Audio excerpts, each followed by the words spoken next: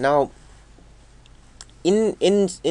sometimes when we're dealing with chemicals, we might have unknown masses of particular chemicals, and we need to deduce the number of chemicals, to deduce the masses of or quantities of those chemicals by doing a couple of calculations. So we might have maybe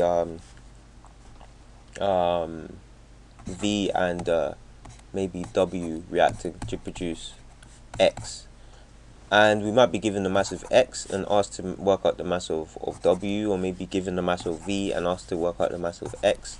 It could be either way around, and the way we would do this is by looking at the equation. So the balanced equation, let's say the balanced equation of this would be V plus W produces 2X, right?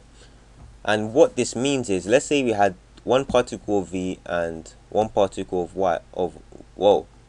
one particle of V would react with one particle of W to produce two particles of X.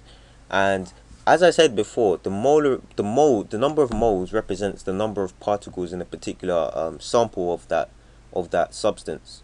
So what we can call this ratio, as in the ratio of numbers of particles, is the molar ratio, the molar ratio. And so that's the ratio of the number of each particle. It's the ratio of the numbers of each particle for a given equation. Not for a given equation. I'll say what I would think would make more sense is for a given reaction.